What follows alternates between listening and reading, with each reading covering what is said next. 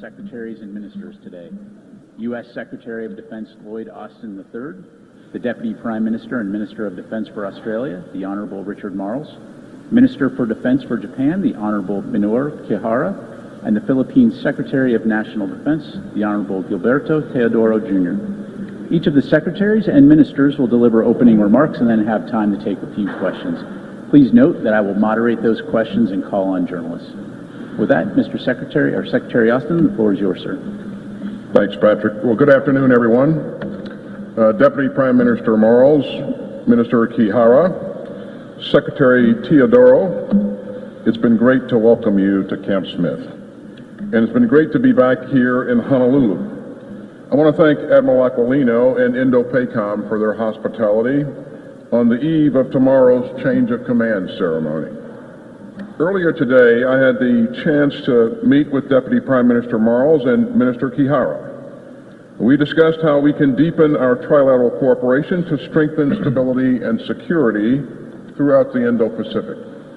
And together with Secretary Teodoro, we held an historic meeting to further deepen the defense relationships among our four countries. Just last year in Singapore, the defense ministers from Australia, Japan, the Philippines, and the United States met together for the first time. Today's meeting, the second of its kind, built on that momentum, and it helped advance a vision that our four democracies share for a free and open Indo-Pacific. I'm proud of all that the United States has achieved, each of your countries, gentlemen, since President Biden took office. And I'm proud that all that we've achieved together. Just last month, our four militaries conducted a maritime cooperative activity in the Philippine Exclusive Economic Zone. This was the second multilateral cooperative activity of its kind in the last 12 months alone. Activities like this don't just strengthen our interoperability, they also build bonds among our forces. And they underscore our shared commitment to international law in the South China Sea. Now, we also talked about the security landscape across the Indo-Pacific and discussed new initiatives to make the region more stable and secure. We're looking to conduct more maritime exercises and activities among our four countries. We also want to pursue coordinated security assistance to the Philippines. That will boost interoperability and help the Philippines achieve its defense modernization goals. So it's been a highly productive day. We've gathered here because we share a vision for peace, stability, and deterrence in the Indo-Pacific. We've charted an ambitious course to advance that vision together. And that's why today's meetings were so important. So, ministers, thanks again for joining me here in Honolulu. And Richard, over to you. Well, thank you, Secretary Austin, Minister Kihara, Secretary Teodoro. It is a pleasure and an honour to be standing with the three of you here today. We meet at a time when the global rules-based order is under intense pressure. We see that in Ukraine with the appalling invasion by Russia of that country, but we see the global rules-based order under pressure in the Indo-Pacific as well. And a challenge to the global rules-based order in Ukraine is a challenge to the global rules-based order in the East China Sea, in the South China Sea, in the West Philippine Sea. And our four countries are utterly committed to asserting freedom of navigation, to asserting the UN Convention on the Law of the Sea, to asserting the global rules-based order around the oceans of the world, including in the West Philippine Sea. Our alliance with the United States has been the cornerstone of Australia's national security since World War II. And today, the security relationship that we have with both Japan and with the Philippines has never been closer. But as close as our respective bilateral relationships are, there is a power and a significance in our four countries acting together. And today, the meetings that we have held represent a very significant message to the region and to the world about four democracies which are committed to the global rules-based order. In our discussions today, We've spoken about an increased tempo of defence exercises based on the reciprocal access agreements, the status of forces agreements that we have between our countries or which are being negotiated.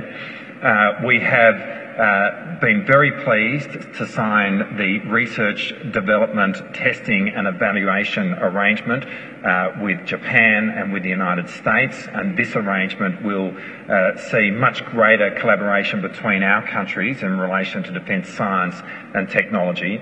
And we've also discussed ways in which our countries can coordinate more in terms of our activities in the Philippines, which is very important as well. As I said, we are four people who have a very close personal relationship, which reflects the significance of the relationship between our countries and the determination and commitment that we have as four countries to upholding the global rules-based order within our region, and Australia has been very pleased to be able to participate in today's meetings. Finally, can I just say, the United States Indo-Pacific Command is profoundly important to the national security of Australia, but also the countries of the region. And I want to take this opportunity to thank Admiral Chris Aquilino for his service in this command during his tenure of office. He is a dear friend of Australia, and we wish him very much the best for his future. In the same breath, I'd also like to say how much we are looking forward to Admiral Sam Paparo taking up his role as the Commander of Indo-Pacific Command. I've had the opportunity to get to know Admiral Paparo over the last few years, excuse me, and I know that this command could not be in a safer or better pair of hands. And so with that, we wish both men all the best for the handover tomorrow.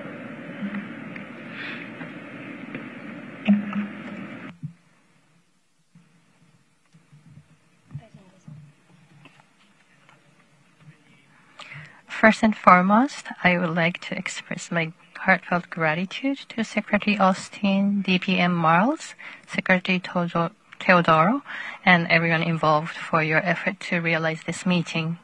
While the security environment surrounding us is facing even harsher challenges, it is extremely vital for us, allies and like-minded countries, to cooperate and collaborate with each other.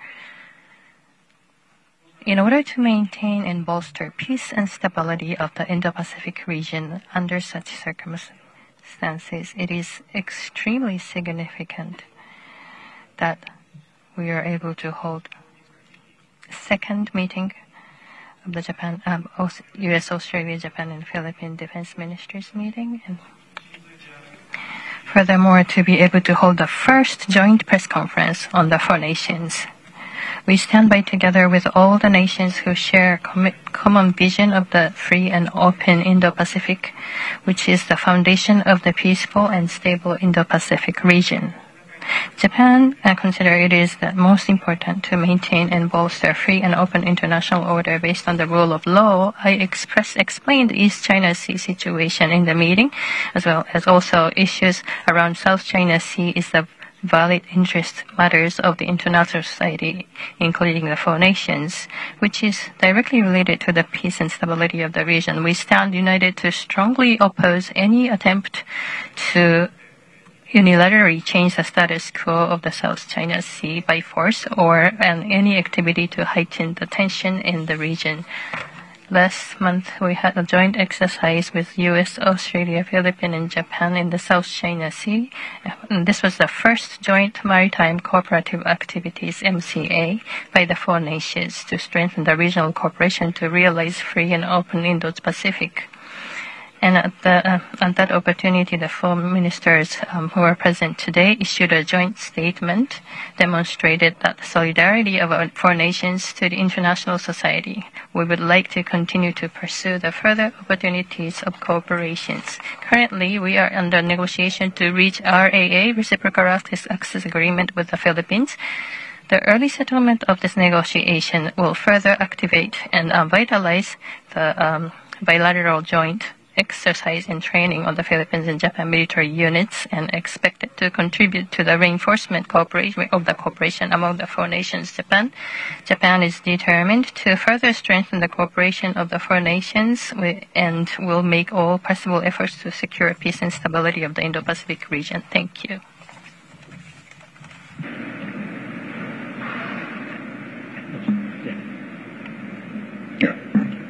Thank you very much, Secretary Austin, Deputy Prime Minister Mars, Minister Chiara. Thank you once again to Secretary Austin for hosting this historic meeting today. It comes after the trilateral meeting between our heads of state in Washington, D.C., and in our case, the visits bilaterally of President Ferdinand Marcos to Australia, Japan, and the United States. The underlying principle of this meeting is a shared respect for a rules-based international order and the upholding of international law. And it is safe to say that four independent countries voicing the same message means an important thing in the face of a unilateral declaration by a single theater actor. And this is what perhaps the symbolic suggestion of four defense ministry and department heads are here today. And in this spirit of upholding a rules-based international order, a free and open Indo-Pacific, and upholding international law, we meet here once again today in the latest iteration of our four countries' multilateral cooperation. We are gratified to see that the Philippines' role as at the forefront of severe challenges to its territorial rights, challenging the accepted norms of international law are accepted by like-minded nations. We welcome their partnership and cooperation, not only to protect solely its territorial integrity and sovereignty, but to uphold, once again, let me reiterate, principles of international law which guide the global order in the proper way that nations should live amongst each other. On a more concrete note, this latest iteration will give birth to further cooperation and coordination and interoperability between four of our countries, which the four of us have committed to work closer together in order to have more synergies and partnerships, in order to make this alliance that we have stronger and more sustainable in the long run. Also, we look forward to concluding a reciprocal access agreement between Japan and the Philippines so that our interoperability quadrilaterally can be in a more complete manner, can be enforced in a more complete manner. Lastly, we thank Admiral Aquilino of INDOPACOM for his service to the region, and we welcome working with Admiral Sam Paparo. Once again, thank you, Secretary Austin, for hosting us, and we look forward to more fruitful outcomes in the future as we work closer together, not only in terms of our departments, but in true people-to-people understandings and exchanges. Thank you. Thank you all, gentlemen. Our first question will come from Phil Stewart, Reuters. Thank you. Secretary Austin, on Gaza, do you have any credible information that Hamas hopes to target U.S. troops building and eventually operating the pier off Gaza? And then a question on the U.S. and Philippines. To Secretary Teodoro, given recent clashes with China in the Second Thomas Shoal, do you believe it's increasingly likely that you will need to invoke the Mutual Defense Treaty And what kind of U.S. response would you like to see if a Filipino service member is killed? And just to clarify, Secretary Austin, to confirm, President Marcos, referring to your comments, said it would take the death of a Filipino service member to invoke the treaty. Is that correct, that you feel that way, and what makes that threshold the right one? Thank you. Well, thanks, Phil. Number of questions in there, so I'll try to work my way through them. But first, I think the first question was regarding any credible information that we have that Hamas is going to attack our troops. Of course, I don't discuss intelligence information at the podium, but I don't see any indications currently that there is an active intent to do that. Having said that, Phil, this is a combat zone, and a number of things can happen, a number of things will happen, and the safety and security of our troops is very important to me, and so the chairman and I have talked with the combatant commander, General Kurilla, a number of times on what measures he's putting in place. He personally is putting in place to ensure that our troops are protected. And so I think he's done a credible job of making sure that he has the right means in place. Our allies are also providing security in that area as well. And so it's going to require that we continue to coordinate with them very closely to ensure that, if anything happens, that, our troops are protected. The second question I think you asked was regarding our treaty with the Philippines. We've been very clear to everyone, to include Beijing, that the kind of behavior that we've seen where Filipino crews are put in danger, where troops, sailors have been injured, and property damage. That's irresponsible behavior, and it disregards international law. So, Phil, I won't get into any hypotheticals on what could happen and how it could happen. I would just say that you've heard me say, you've heard our president say a number of times that our commitment to the treaty is ironclad, and we stand with the Philippines. And finally, let me just say that, as all of us have said, we're doing historic work with the Philippines and helping them modernize their military. And it's exciting work, and we look forward to continuing to make progress. And today's discussions just highlighted the kinds of things that we need to focus on, that we are focusing on, types of exercises and operations we're going to do to ensure that we increase interoperability. So it's been a very, very fruitful day from that standpoint. I would like to echo the words of Admiral Aquilino that it would really be counterproductive to delve into hypotheticals. And I, for one, as Defense Secretary, would like to steer away the discussion from a scenario when or in what occasions the MDT may be invoked, when our jobs as secretaries is to make sure that there are no situations through capability building, through deterrence, that an MDT situation would arise. And so we are very conscious of the fact that we need to assert our rights, but in a manner that safeguards the safety of each and every member of the Philippine Armed Force, which is the principal actor in the area. And the talk about MDT sometimes also is exploited in the international press and used sometimes as a bogeyman in order for our countries bilaterally and multilaterally to go forward with legitimate hardening measures for the Republic of the Philippines. So I would stay away from theoretical and hypothetical talks on the MDT, because to me these are counterproductive.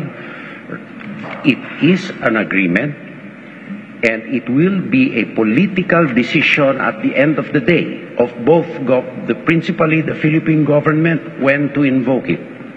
And I will leave it at that. Thank you, gentlemen. Our next question will go to Tajima Yoshihiko, Asahi Shimbun. My name is Tajima from Asahi Shimbun. I would like to ask all of you, sirs, this is the first time that the Secretary and the ministers of defense of the 4 countries gathered together to make an appearance for the press conference. And having standing side by side to hold this press conference like this, what kind of message you could send to China? Is this for all of us? Okay. I'll start. First and foremost, we're here today because we share a common vision, and that vision is a free and open Indo-Pacific. And we believe that our continued work together will continue to promote activities that will help lead to that accomplishment of that vision. And you just heard us talk about some of the work that we're doing together, and I think that kind of work will advance again, our efforts to achieve the objective. Now, having said that, we're clear-eyed about the challenges that exist throughout the region, and so we'll need to continue to work together to increase interoperability, to make sure that we share information, share intelligence, and again, I think that's the way that you promote security and stability. But that's why we're here, because we share a common vision. Thank you. Well, in standing here, I think we reflect a determination to work as closely as we can together to pursue our objectives. And those objectives are around what each of these 4 countries stands for on their own and what we stand for together. And that is, as Secretary Austin has just said, a free and open Indo-Pacific. It is the maintenance of the global rules-based order within our region. And we do that as 4 democracies which have shared values. So that we stand here today is actually about us. That is what we are giving expression to in this moment. And I'd make the observation that in standing for a free and open Indo-Pacific, in standing for the expression of the global rules-based order in our region, we are standing for what has underpinned prosperity and security within the Indo-Pacific for decades, which has seen this region of the world experience enormous economic growth and in many ways be the powerhouse of the global economy and has literally seen millions of people raised out of poverty. That's what this is about. This is first and foremost about what each of us stand for collectively. It is about the way in which we work together, and it is about the assertion of the global rules-based order.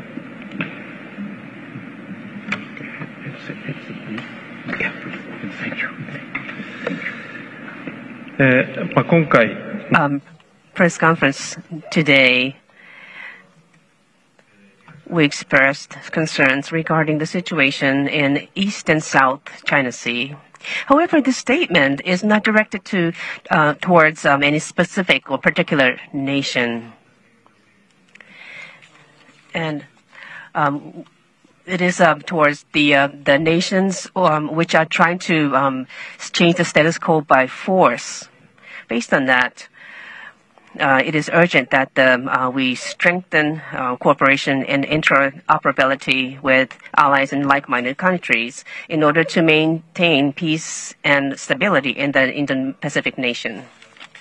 At the last trilateral meeting, we were able to agree to promote cooperation and also interoperability in the area of the defense and peacekeeping and security. And not too far off from the U.S., Philippines, and Japan summit, this time we were able to hold this defense ministers and the secretaries meeting and also hold this joint press conference today. And I would like to continue sending messages throughout the world that us, 4 nations and governments, gathered together here today, and will be sending will be in hand to continue making efforts to the realization of free and open Indo-Pacific region, as well as realizing orders based on abiding by the rules. Here have a common understanding of generally accepted principles of international law, UNCLOS, and the need for a global and open Indo-Pacific. And this common understanding includes the interpretation of these bodies of law, which are commonly accepted, against unilateral appropriations of singular interpretations for the benefit of any one country. For the Philippines, this is particularly important, being a small archipelagic nation, where our integrity as an archipelagic country and as a political and legal whole depend on the world's acknowledgement of its baselines under international law. And this is not only a question of legal or political importance, but being a country with a growing population, with climate change challenges, this is essential for its sustainability and for the sustenance of our future generations. So generally, we are fighting today for the betterment of future generations of Filipinos. And that is the fight for us, which we appreciate, because it falls under the context of a rules-based international order that the three countries are supporting us in our common quest for already commonly understood definitions of international law, particularly in the maritime domain. This is the message that I interpret this meeting to be.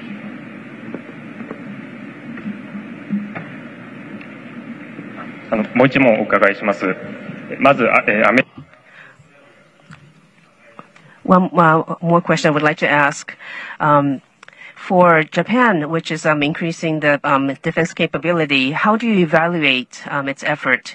And then please tell us what you expect you have for Japan in the framework of these four nations. Also, we have another question for Minister Kihara. We understand that the very first maritime cooperative activity for U.S., Australia, Philippines, and Japan, and we also understanding that there will be more MCA or more frequent MCAs, and then with our constitution, and what would you think what you can do, what type of activities you can do?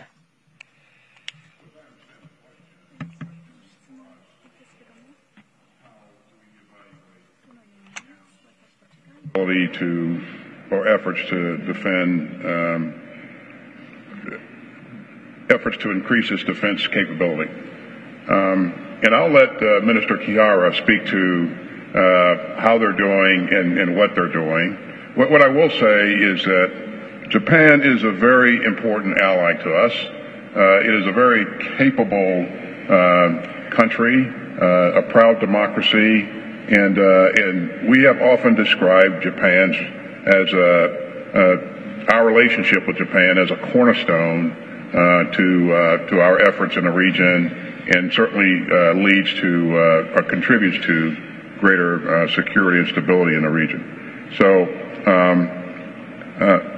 we're going to continue to do everything that we can to help Japan achieve its goals and objectives. You know, they're looking to further modernize their force, do some things to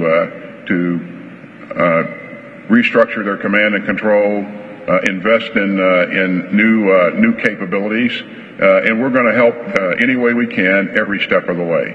And you saw from the recent summit conducted in Washington, we announced a number of defense initiatives that I think are going to ensure that we're working together with Japan to continue to build real, credible capability as far as their defense is concerned. As I said at the outset, we have never been closer to Japan than we are right now in terms of the way in which we cooperate on our collective security. We have a reciprocal access agreement in place, which is a step change in the way in which we engage with each other in respect of defence, and that last year, for example, saw us operate F-35s in both of our countries together. And so we welcome an increase in Japan's defence capabilities. We welcome it because we see Japan as a close partner with us, but with America, with the Philippines, in contributing to the collective security of the region in which we all live. And from Australia's point of view, we take the position now that the defence of Australia doesn't mean much unless we see the collective security of the region in which we live. And so when we look at Japan making its commitments to increase its capability and working closely with us in providing for the collective security of the region, that is a very good thing. Japan has been a traditional industrial, commercial, and tourism partner of the Philippines for some time now. So it is a logical facet of our bilateral relations that we welcome the increase in defense capabilities, particularly in the technological field of Japan, of which the Philippines can be a partner or a recipient of. Now, for the collective regional question, we welcome the additional capabilities of Japan because, as we said, they are an important cog in our scheme of things, particularly in this quadrilateral summit, in enforcing regional peace in the area. And we look forward to Japan's increasing role, not only bilaterally with the signing of our reciprocal access agreement, but all the resultant benefits that this and other multilateral initiatives will bring to the region.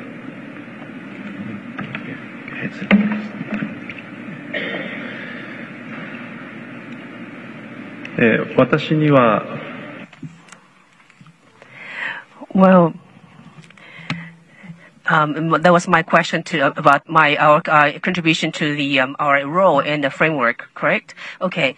Last month, the four nations had the joint exercise, and today we released a joint statement by four secretary and ministers for who are standing here today. The MCA by our four countries is an effort that strengthens international cooperation and represents our stance that we support and respect maritime rights under the international laws, such as freedom of maritime activity in order to achieve realization of free and open Indo-Pacific. And in terms of what type of activities that the Japan Self-Defense Force will or may participate in MCA will be considered and determined individually and specifically for each activity. In any case, I would work on deepening our commonality in our common tasks and pursue to have more opportunities of cooperation by four nations, and including MCA. Thank you. Thank you, gentlemen. Our last question will go to Haley Britsky, CNN. Thank you so much. Question for you, Mr. Secretary, and then for you as well, Minister Marles.